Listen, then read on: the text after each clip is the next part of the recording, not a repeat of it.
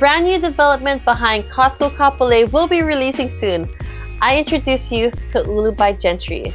The developer will be building 390 homes, and 87 of it will be reserved for affordable housing, which means Hawaii residents will have the opportunity to get a brand new house below market value.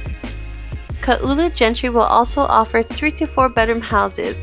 Both the single-family homes and the townhomes will be nearly identical features, like a 9-foot ceiling, luxury vinyl plank flooring, designer cabinets, GE stainless steel appliances, mirrored closet with a walk-in closet in the master bedroom, and much more.